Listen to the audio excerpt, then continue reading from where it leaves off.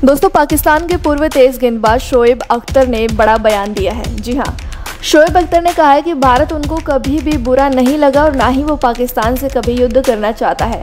अख्तर ने कहा है कि भारत तो पाकिस्तान के साथ काम करने के लिए मरा जा रहा है। अख्तर ने एक टीवी चैट शो में कहा है कि भारत बहुत ही बेहतरीन जगह है और वहाँ के लोग भी बहुत ही अच्छे हैं।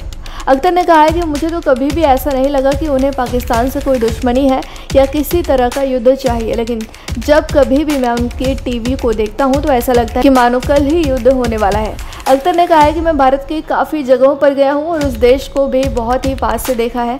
आज मैं ये कह सकता हूँ कि भारत पाकिस्तान के साथ काम करने को मर रहा है।